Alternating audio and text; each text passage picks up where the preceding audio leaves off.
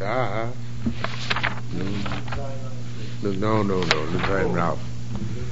Yeah, we did get to Nun base, but we had to interrupt. So we're up to Nun Ralph. Why is this not recording properly? Okay, that's better. We'll start from the sixth line from the bottom.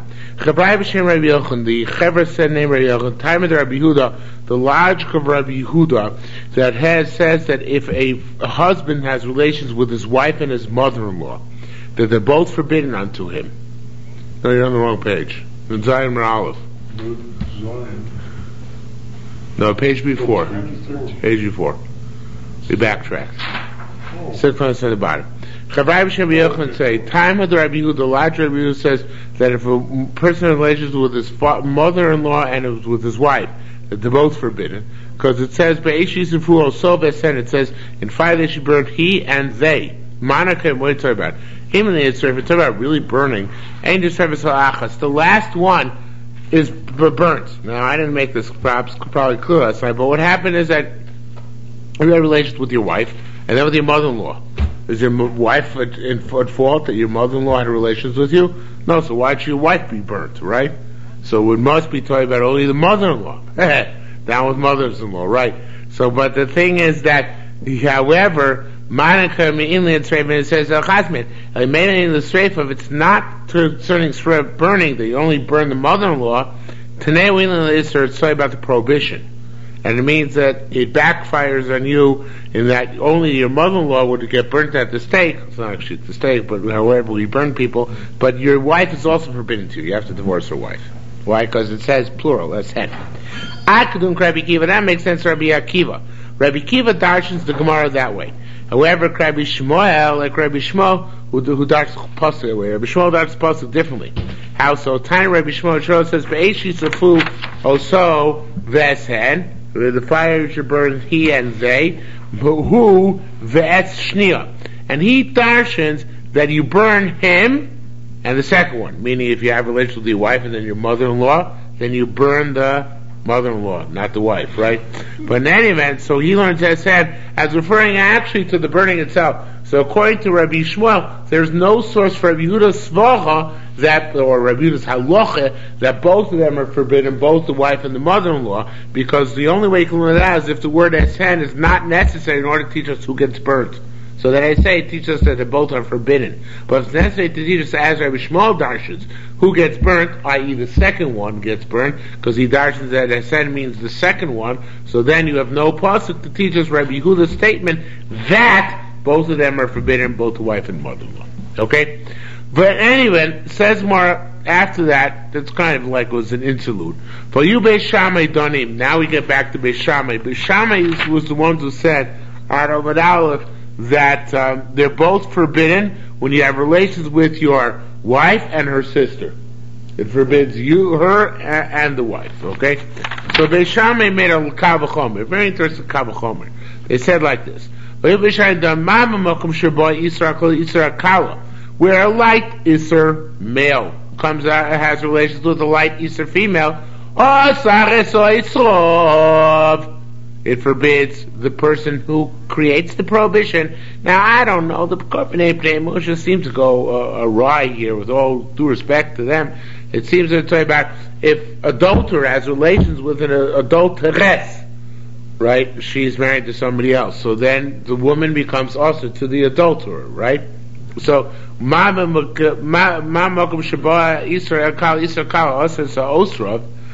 Khan, it should be instead of Kavan, here, by your wife's sister, Sheba Isser Chamal Isser Chamura. This is a more severe prohibition. Achos Ish is more severe than Ashes Ish. Why? The Gemara is going to explain why in a minute. So therefore, Ein Adich Nesar So is not Kav Chomer that the cause for the prohibition, meaning the husband is forbidden on his own wife. Again, just like over there. The adulterer is forbidden on the wife, even if she divorces her husband, because he caused the problem. So to the husband who caused the problem by having relations with his wife's sister, should be forbidden to stay married to his own wife afterwards. Okay? So says the Gemara, No.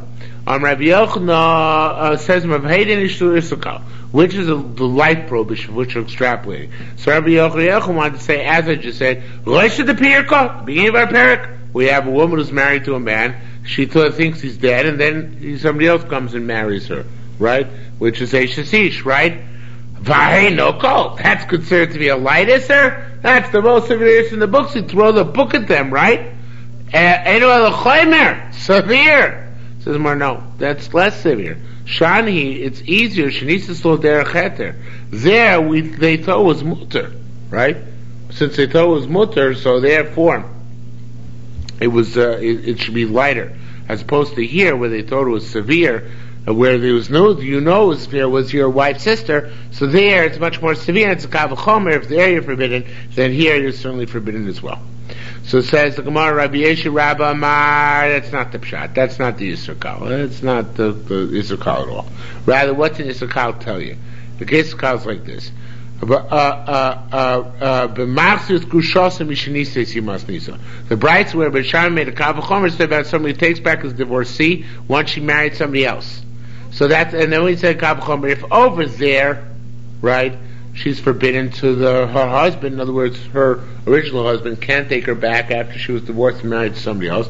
So kal v'chomer, we should say that if a man has relations with another woman, with his wife's sister, that he can't go back to his wife afterwards. So it says Gemara, Lomali Mishri says a kind of a parenthetical remark. Why are we talking about a grusha, a woman who's divorced, remarried completely, and then divorced again and tries to marry back her original husband? Even if she got betrothed only to a second husband, the same thing should be true. Says Mora begins Rabbi Yosef ben Kippur. No, it's not true because Rabbi Yosef ben Kippur. Rabbi Yosef Kippur Amar mina erusim muteres. If all she did was get betrothed to a second husband, she's allowed to go back to her original husband. Okay, so if we said if she got married to a second husband, it really is a parenthetical remark, nothing to do with our discussion.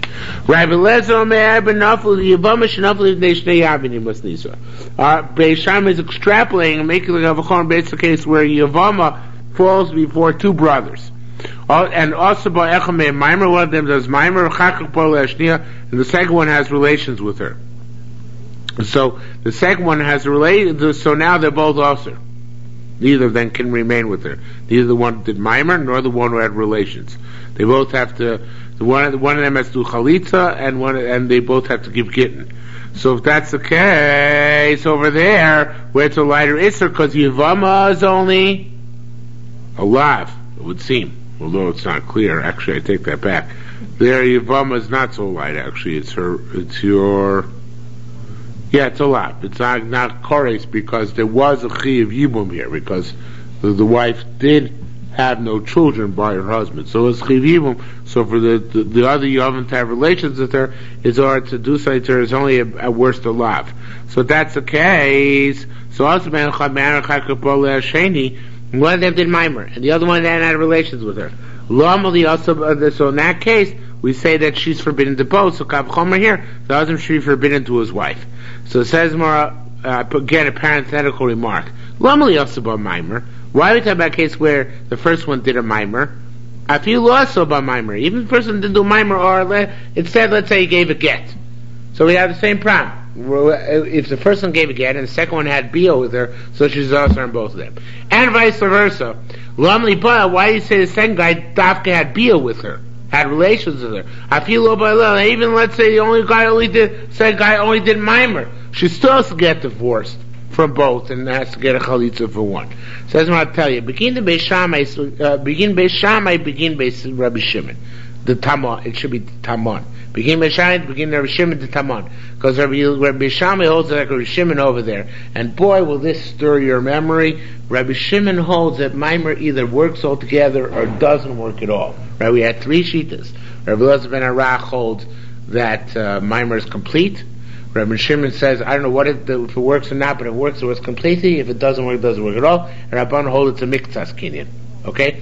Now, even Rabbi Shimon holds that although Maimer is either kind of completely or not quite at all, get is only a miktsas kinyan. Miktsas partial. Rabbi Gamliel holds that get works the same way as Maimer according to Rabbi Shimon. That either works at all, doesn't work at all. Works at all completely, it doesn't work at all. Right? But Lamaisa, Rabbi Shimon holds Maimer either works completely or doesn't work at all, and get is a quasi acquisition or quasi ptur, works only halfway. Okay? So therefore it's Yerushalmi holds like Rabbi Shimon, so therefore there's no such thing as Maimer achar Maimer. Right? Right? Because either the first Maimer worked completely or it didn't work at all, and if it didn't work at all, the second Maimer doesn't work either. Right? So Maimer after Maimer is meaningless. Right? The only thing you can have is Bia after Maimer. And vice versa. If the get made the miktas kinyan, if a get made a quasi kinyan, right? Or to begin with, she got a get quasi kinyan, quasi ptur, quasi exempted, quasi didn't. So then afterwards, you can't talk about bia after get the same way as you talk about bia after maimer, right? Because then the bia, the second bia, is already questionable what it's going to affect. In other words, here it's about she would need to get from both, right? But if the get is a miktas ptur, so I don't know exactly what the next step is going to be if there's a bia afterwards. So the Gemara is saying, in order not to enter into that question of what exactly the suffix would be and make the suffix as clear cut as the suffix can be, we said the first brother did a maimer, which either works or not, and the second brother then did a bia, which if the maimer worked, then the bia is irrelevant. If the maimer didn't work, then the bia is relevant. And that's the most clear-cut suffix without the extraneous elements of quasi-kinyonim and not quasi-pturim. So that's why he picked the case of a maimer and after the maimer the bia. That's a parenthetical remark, nothing to do with our sugya.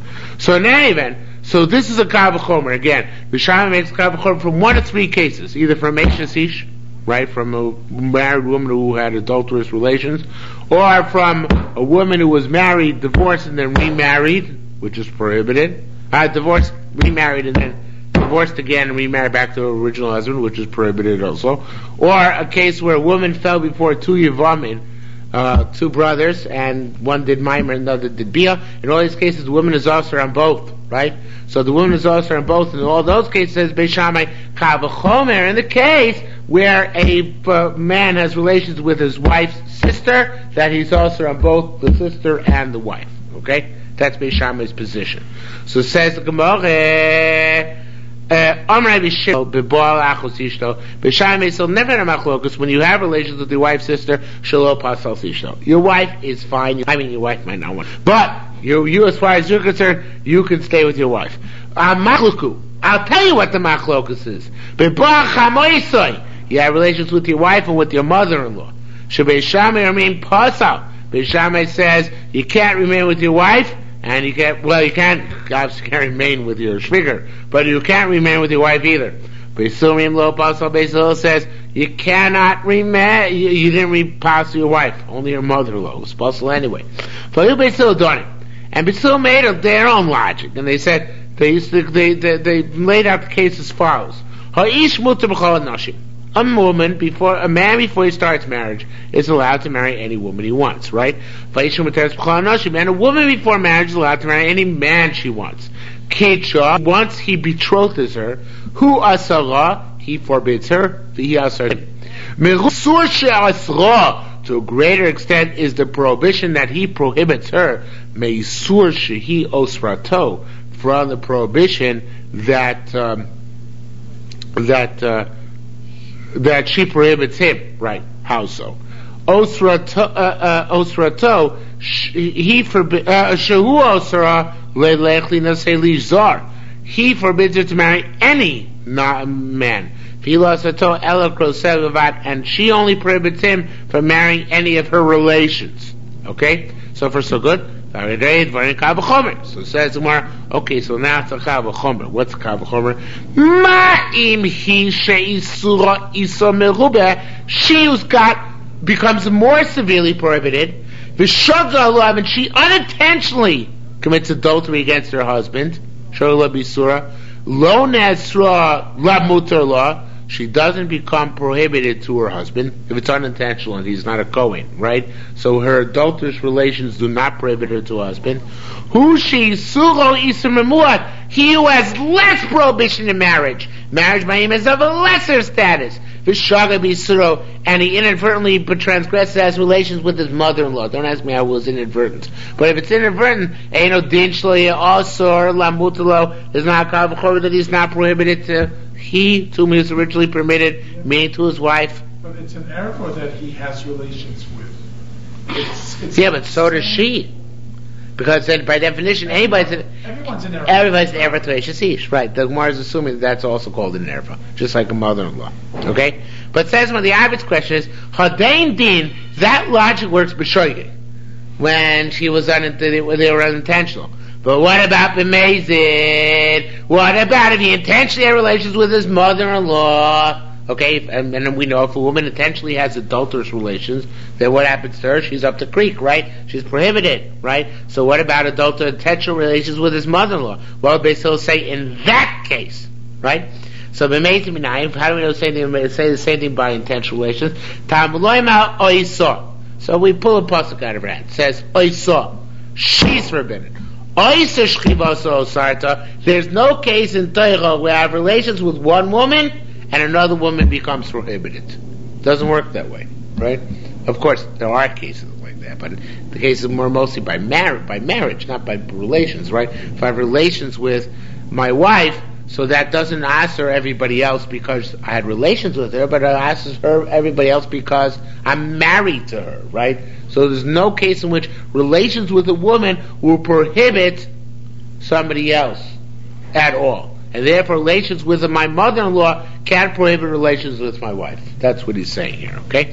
So amazing item lomar oso shchiva so I guess it says oso more than once. Shchiva so sarta, your forbidden relations prohibit you yourself, ain't shchiva sacher so sarta, but the forbidden relations somebody else cannot prohibit you.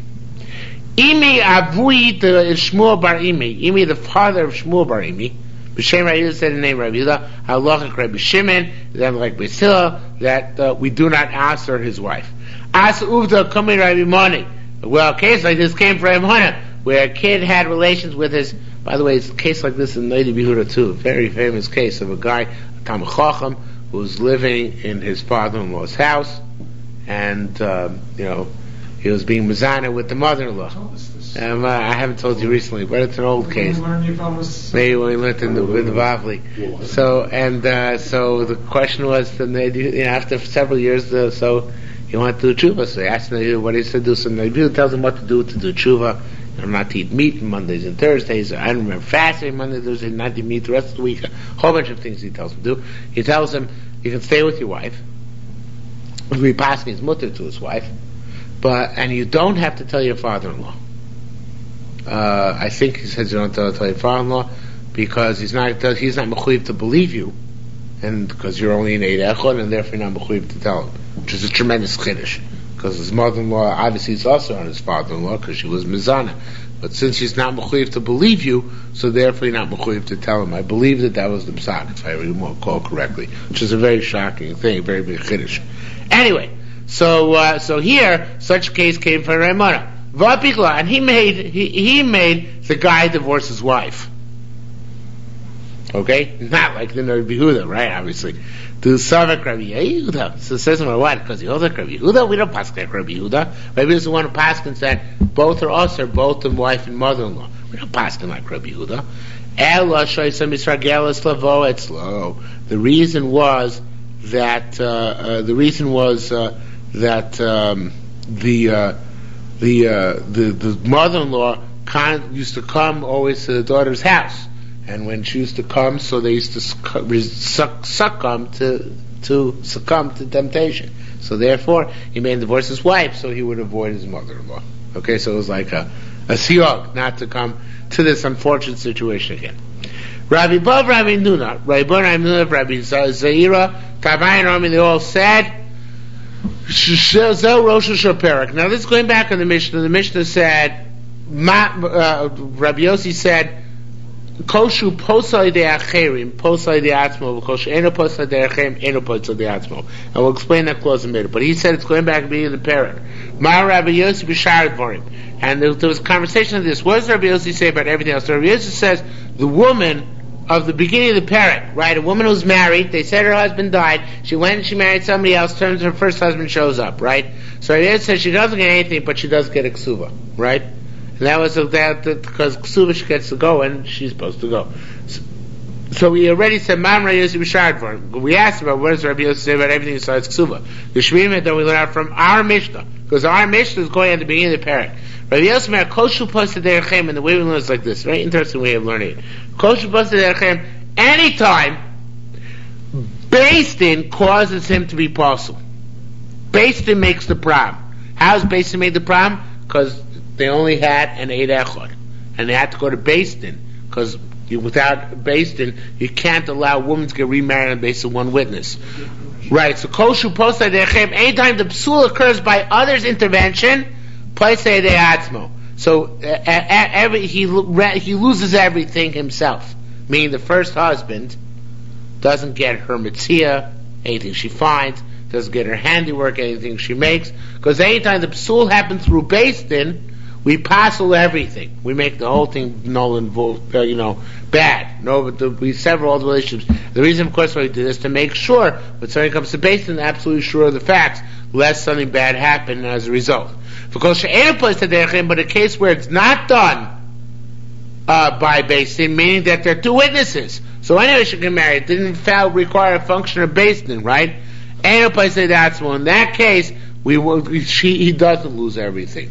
In that case, he will get the mitzvah and the ma'aseh time, and the relationship is not completely torn asunder. In the case where there's only one witness, why is he being punished? He's not really being punished. He's losing ma'aseh. She's being punished. Right, we said. But but peripherally, she's got to suffer in the shuffle.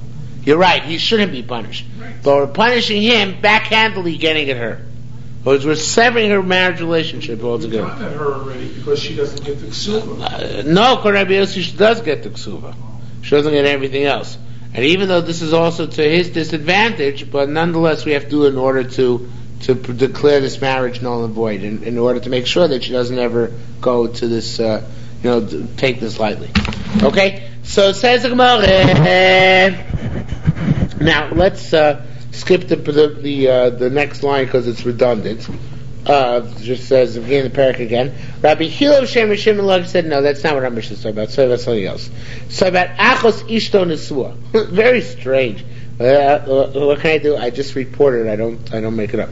It says if guy had relations with his wife's sister who's married, then his own wife is possible.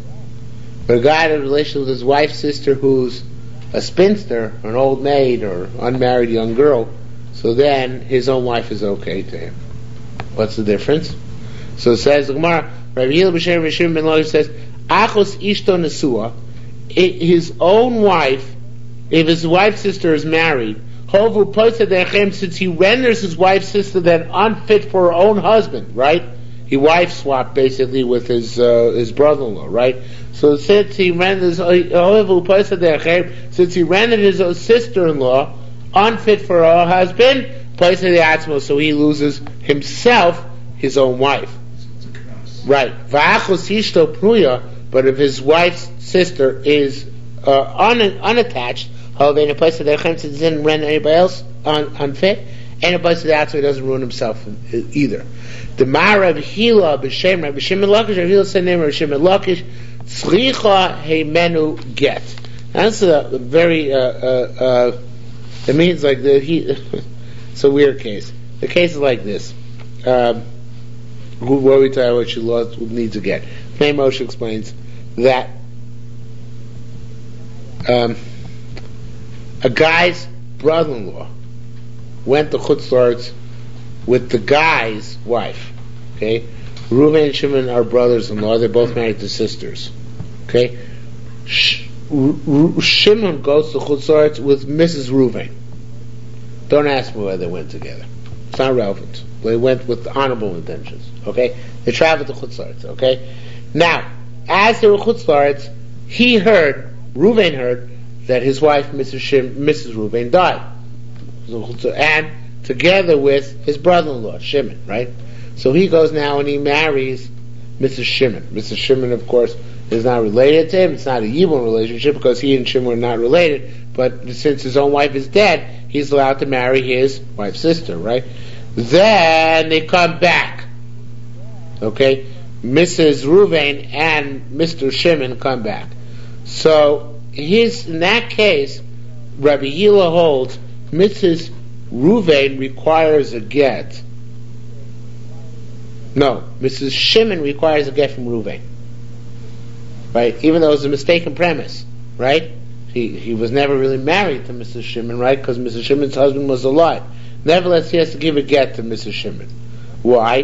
Because it's like the first Mishnah of Masechta, right? Because it's the opposite, actually, because it's talking about the man. But the man should not have gotten married to Mrs. Shimon unless you check it out completely, right?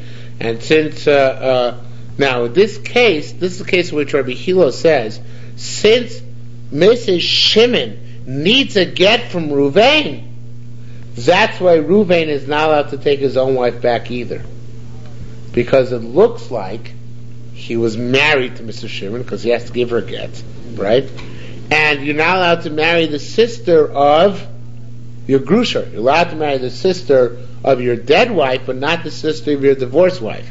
So since he's got to give Mrs. Shimon a divorce, that's why he can't take back his own wife. You see that? Even though it's not a real divorce because it wasn't a real marriage. Right. But nevertheless, since the Mar sign issues, right? That's what it says here. That since Mrs. Shimon requires a get from Reuven, that's why Mrs. Reuven is forbidden to go back to her own husband. Okay? It says Marvei Chavira. Now this is a story back case of Mishnah where you had a guy who married 5 sisters, but each one was a half sister of the previous one. Remember that case from last night? Okay? So it says, how does this work? Now this is complicated. This is back to really Yevamos. Still kind of depressing. So here the case is like this. First let me show it to you inside here. There's actually, in the case that Mar gives, there's one person missing. But this is a real Appalachian case here. You have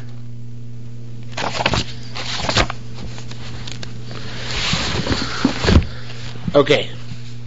Let's start from Yaakov, but the Gemara really works it backwards. Yaakov was married to Leah. Leah had a daughter, Dinah, right? Then Yaakov died. Leah went to marry Chetzro. Leah had another daughter, Yocheved. Yocheved is Dinah's half sister, right? They're half sisters through the mother, through Leah, right? Chetzron had another wife, Keturah. Keturah had a daughter, Sarah. Sarah is not related to Leah, Dinah, Yocheved.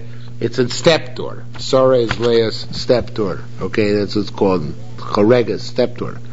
Then there's but Keturah, in the meantime, had been married. Then Chetzron died.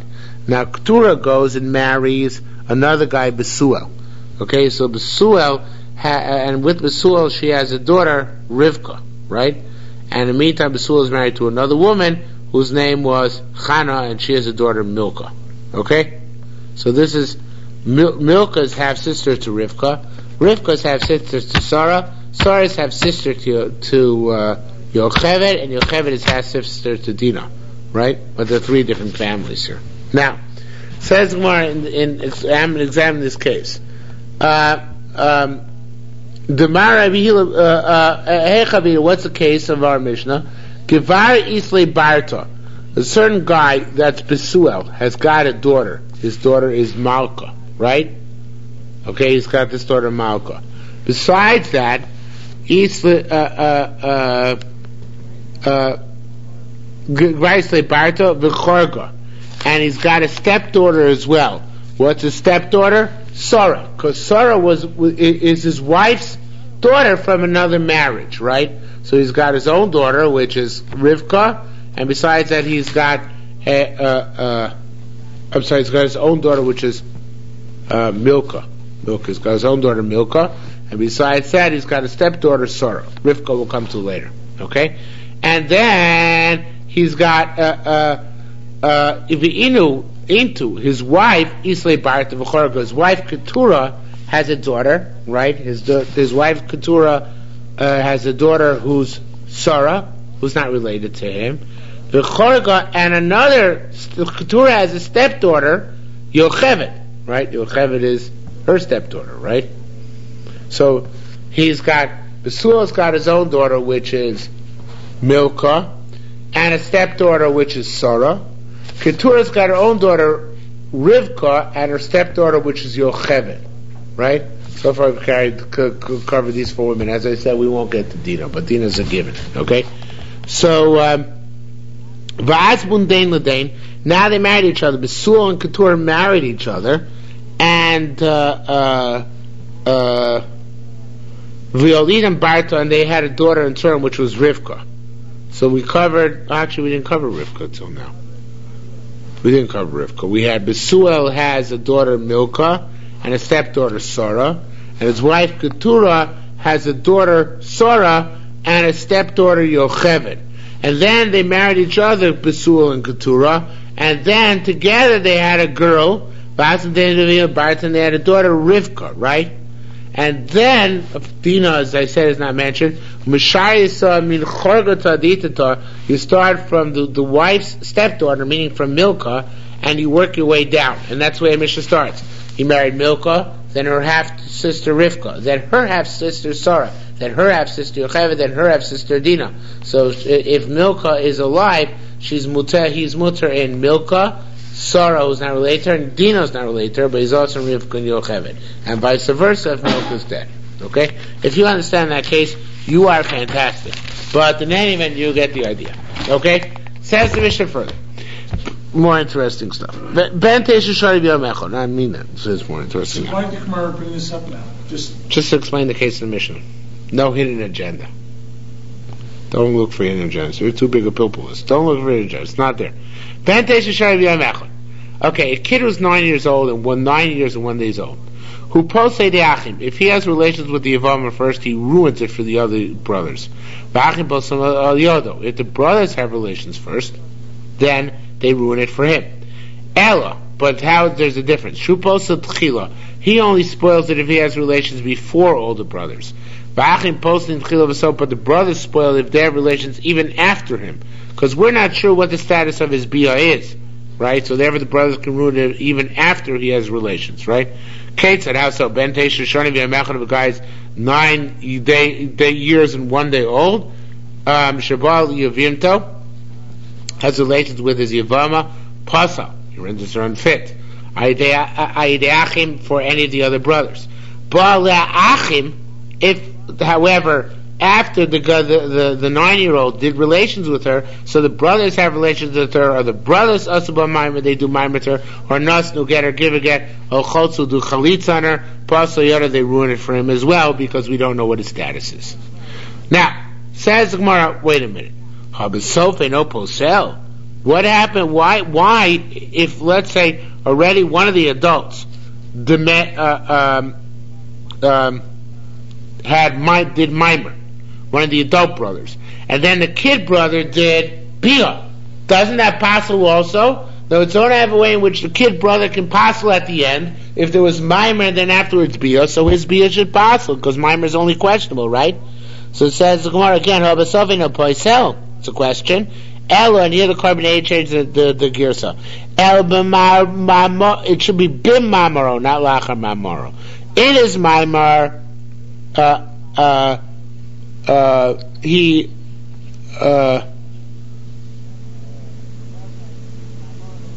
it should be mamara in a poisel. It is maimar, he doesn't make her posel. In other words, make up sul after one of the other brothers did already maimar, because his maimar his maimar does not make her posel. Avol, however, bibiyaso poisel. If he has bia after one of the brothers in Maimer, you're right. In that case, he apostles for the brothers in Maimer, because Maimer we don't know what the status is. Okay? Elishu poisel b'davracha. The difference is like this: he apostles with one thing. What does he apostle with? Only with bia. But the brothers, they passel with 4 things. What are the 4 things they passel with? They passel with bia, with maimer, with chalitza, with get. Any of those things can render the Yevama unfit for the little boy. Okay? A little boy can only render the Yevama unfit for the big boys by doing bia. But if they do anything to Yevama, which includes bia, chalitza, yibum, and get, so they passel for the little kid. Okay? Says the Gemara, how does it work, this case of a 9-year-old in one day? Says the Gemara, you come to the right place. I'll explain to you. It says if somebody buys a Jewish maidservant, so he's allowed to set her up for his son. Right? He's allowed to destine her for his son. Leave no miyado, but only for his son. Eino miyado, he can't destine his maidservant le'achim for his own brothers. Okay, this is sugya several places in Shas. Yud, when a man buys a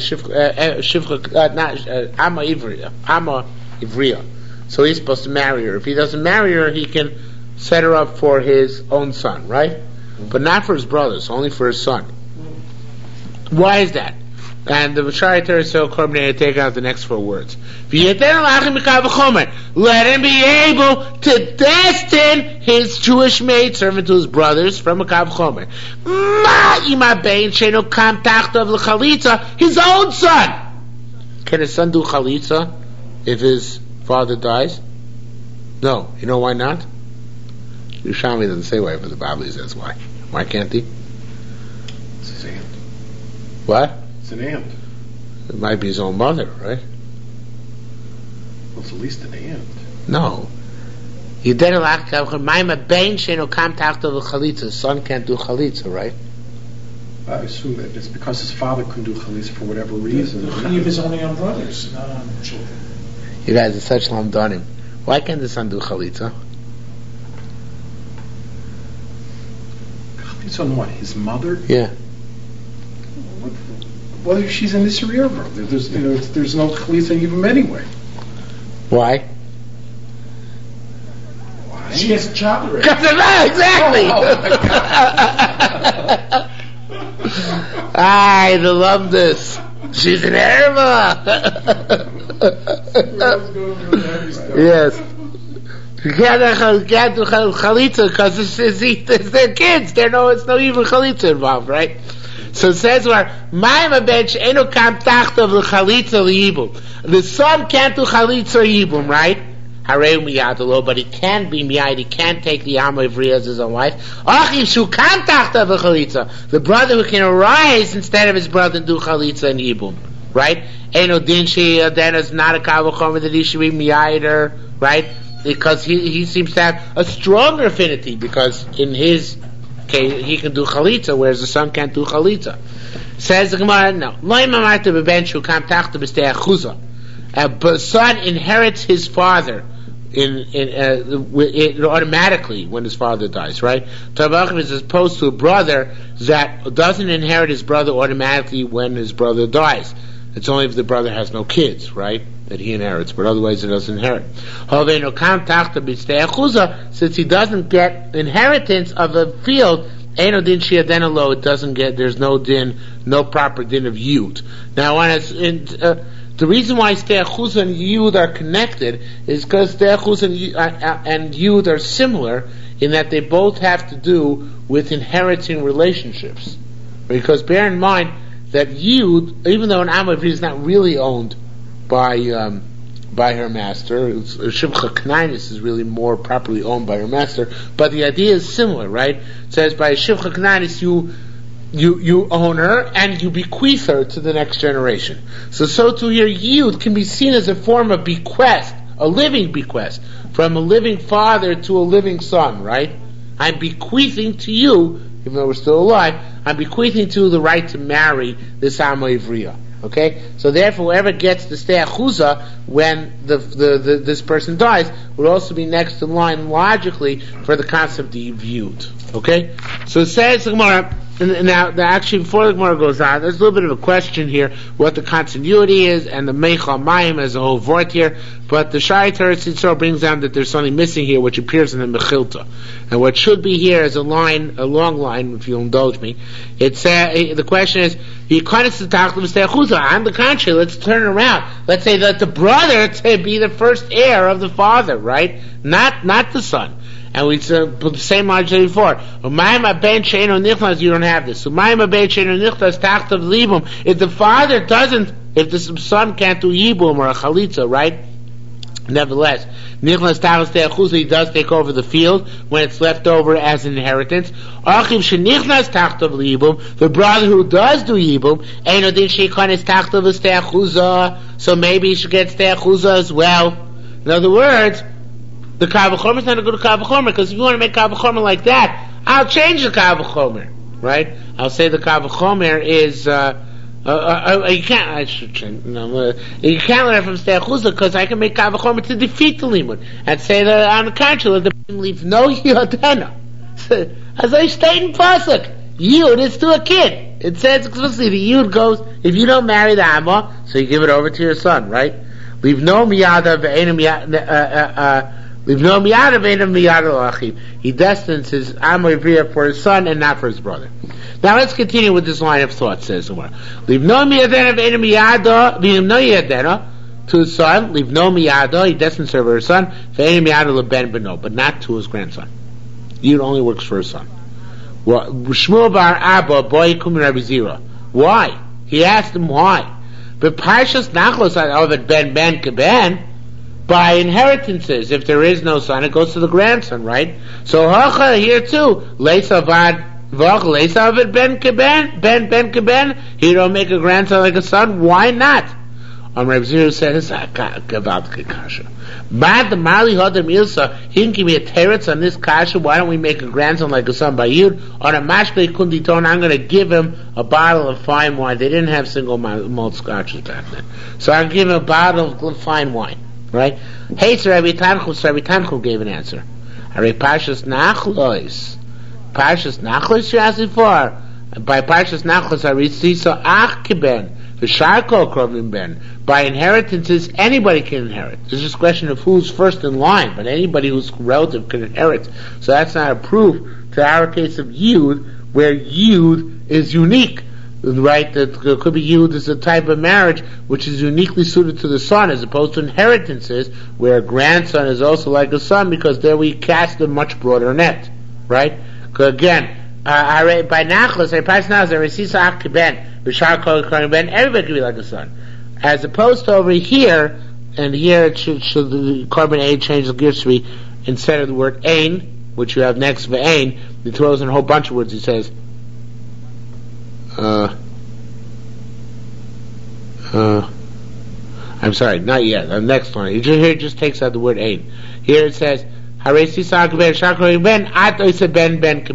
make a grandson like a son. And here the Korban either adds, the kan here, by Yud, where you didn't make a brother like a son, him and other relatives as well. Here you don't make the grandson like a son.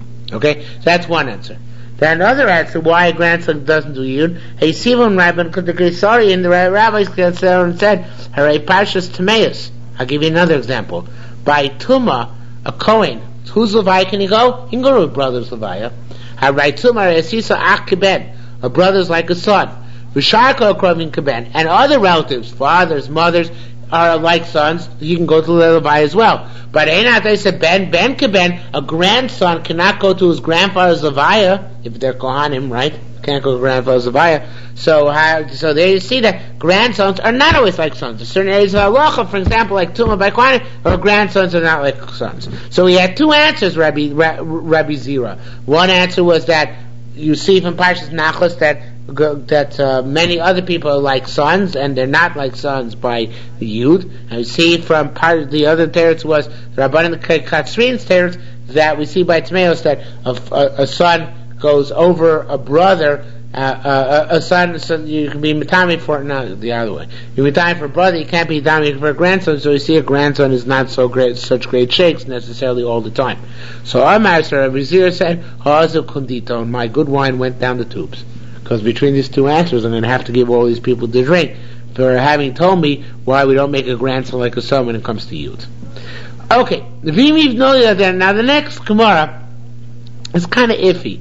What exactly it's talking about, because it's a redundant Gemara. The Ridbaz, the long Ridbaz in Daf Nun Tes, he changes the one word in the Sugya in order to make the Sugya not redundant. And he says the first Sugya is Rabbi Yossi and Yaakov Racha, and the second Sugya is the same Sugya, but it's Rabbi Yochanan and Rabbi Shimon ben Lakish. And that way, and we have Meitab Yerushalmi, two parallel Sugyas, one after the other, where since there's a name change, so the Gemara brings it down as if they're as if they're separate, even though they're quite redundant. That's how the Ridbaz learns it. I don't know if the Shai Torah says it's so, because I think it works out smoother, even though I'm not sure it's true. But he says there are two issues here. When you do Yud, you could require two possible consents. One consent you require is the sons. The other possible consent you can require is the girls, right? Now, the girls. Now we know when the father marries, that the father would marry the Amma, so then you don't need her consent. Because consent was already given by the father who sold her into slavery. But the father sold her to the father. Now, when the son comes to take her, maybe the son has to get separate consent from her, not for the father. Okay? Because it's a new ballgame, right? So says Gemara, V'im lo yivadena l'das. It has to be l'das. Rabbi Yochanan said, Leis kan das. You don't need das. And this is the one that Ridbaz changed. Instead, Rabbi Yochanan says Rabbi Yossi. It's an interesting thing. Could you look at the Ridbaz for a minute down there? Ridbaz and Daf Nun Tes Amud Aleph. The Ridbaz says in the first column, in the seventh to last line, he says, you see that it starts Yerushalmi? There's a bracket on the line before that.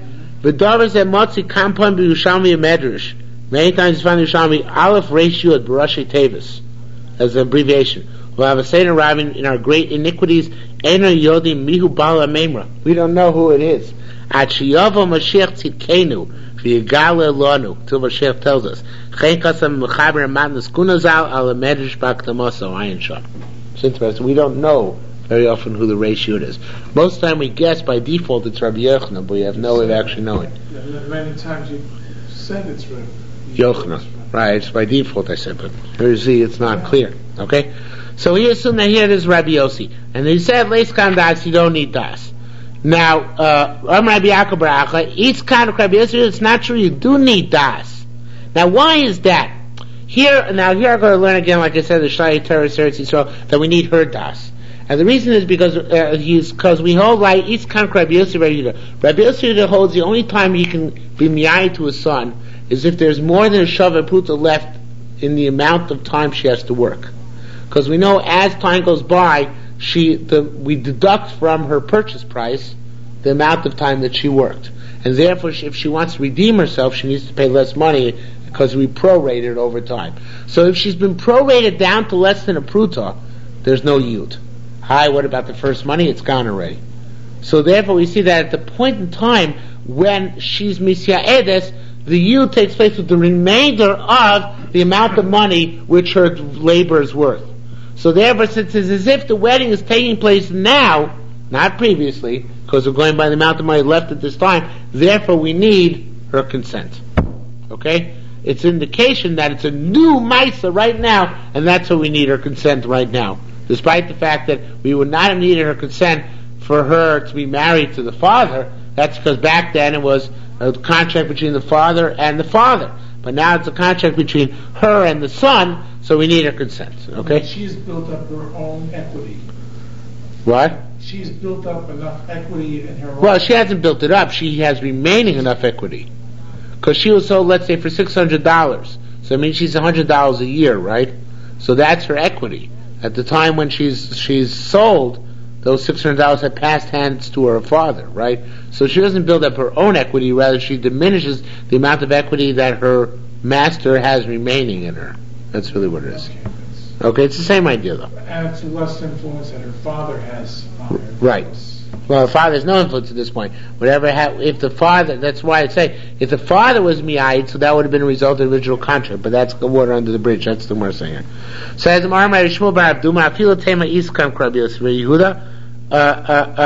if you hold like Rabbi Yosef or Rabbi Yehuda, doesn't do you any good. Lo, it should be ketana. She's a ketana. It says kotnu, but it's ketana. She's a ketana. So therefore, how she can give consent? There's no consent necessary. New issue. Even though you're there, the das, we need his das. Okay? Rabbi Yochamar miyadena, not true. Miyadena, belim no gola, belim no katan. The yud is both to his adult, his minor son, and to his adult son. Belim das, ben shlo das, you don't need das. Rabbi Shimon Lakish, miyadena lim no gola, bilvad le das. You can only do yud to the older son, and it has to have das, right? You must have das. Without das, it doesn't work. Okay? So it says the Gemara, Am Rabbi Yaakov Baracha.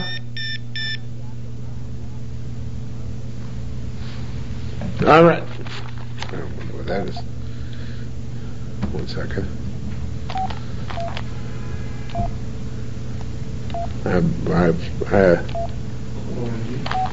No, I don't have voicemail.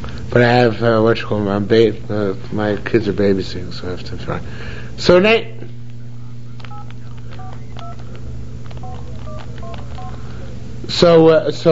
he says, Rabbi Shimon Loshmer, Enim Yadol, no Koto, Bilvad Das.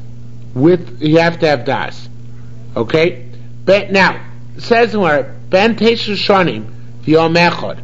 A kid who's 9 days old.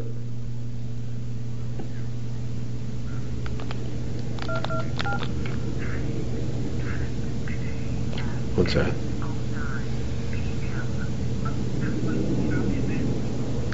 Oh, it's me talking. I must have called myself.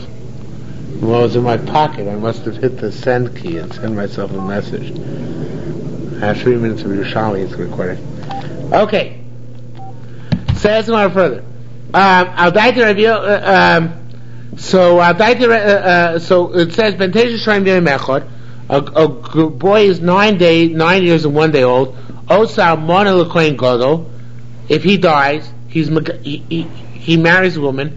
He dies, so his widow is a widow, and she can't marry a Kohen Gadol. If he divorces his wife, or does chalitza on a yivama, grusha chalutza Kohen Hediot, then his wife or his yivama is a grusha chalutza Kohen Hediot. So how does such a thing happen? How can a 9-year-old get married? So Daiti Rabbi Yechon, Rabbi Yechon do patar lo biyudin. He says a cotton has yud. Nicha, we have a case, right? His father married him off in yud to an Amo Ivriya, right? So that's a case where a minor can get married.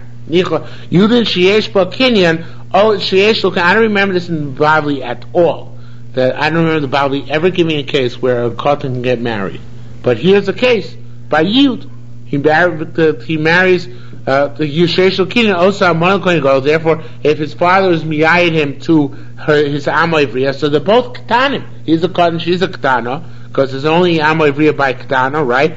And therefore, when he dies, his wife is an Amona, right? You also Amona Kohen Gadol, Grusha Chalutza Kohen Hediot, and Grusha Chalutza for Kohen Hediot, right?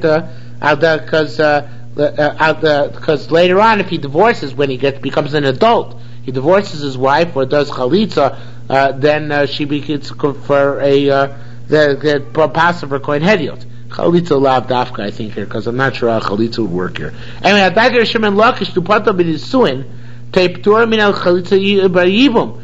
But according to Shimon Lakish, who says there's no such thing as yud for a cotton, right? You only have nisuin. So then, how do you ever have chalitza or yibum? Oh no, wait a second, so what's this?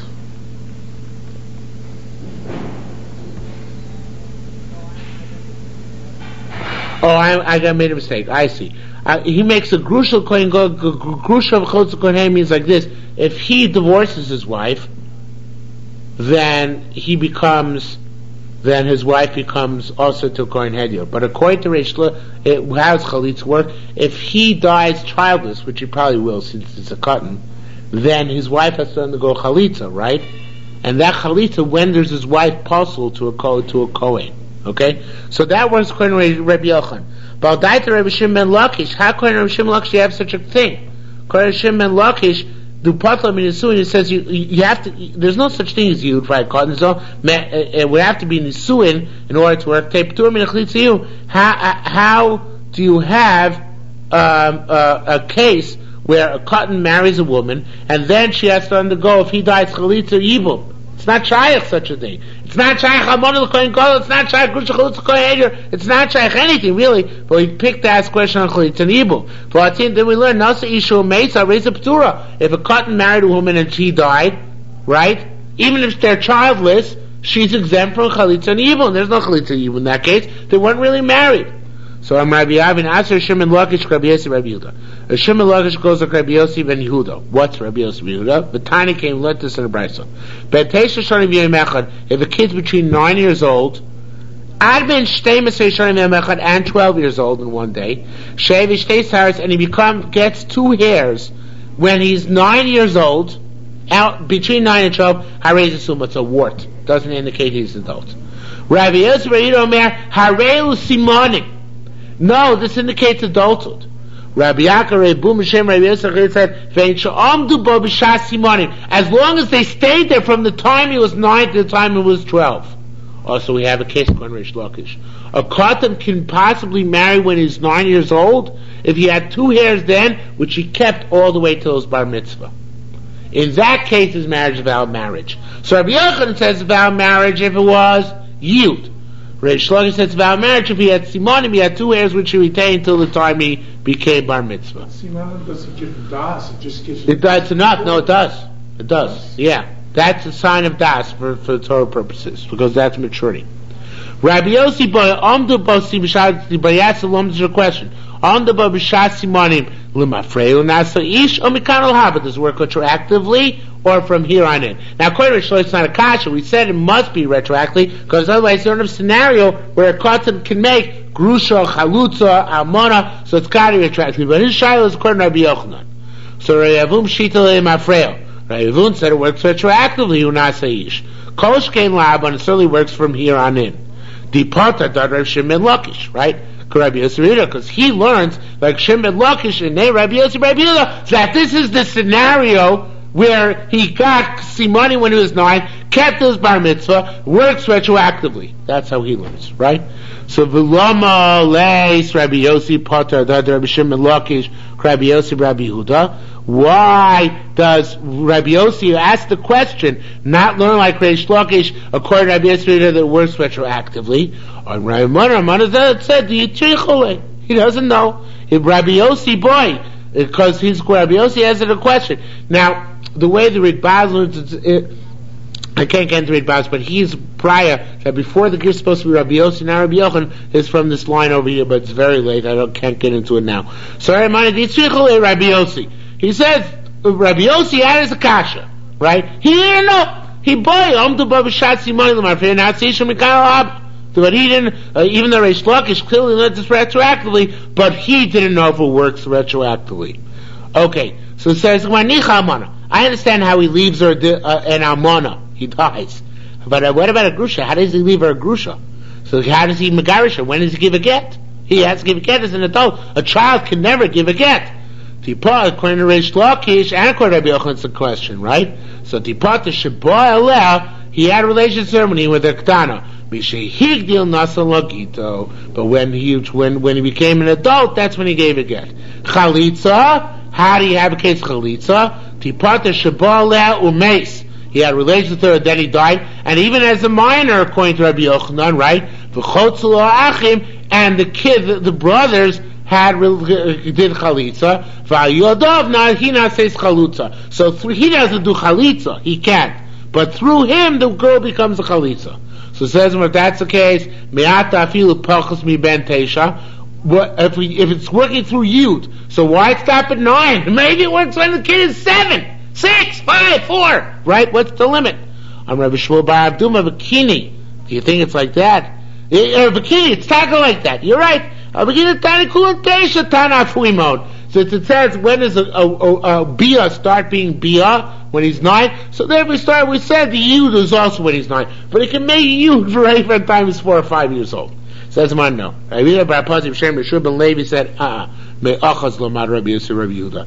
Rabbi Yosef learns from achaz that there's a limit down. The tiny achaz only ben Pesha.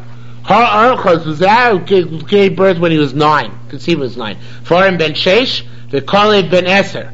Command Amar, who Kalev ben Kachetzer and who Kalev ben Yifuna. According to opinion, Kalev ben Kachetzer, Kalev ben Yifuna, the same one, for reasons which I'm not getting into now because I already almost missed mark. And so it's clear that he gave birth when he was 10. But anyway, so after Matan Torah, Haran is before Matan Torah. So after Matan Torah, the earliest we see somebody conceiving a child is 9 years old. So we assume that that's the cutoff, so that below that, a person cannot get married, even by Yud.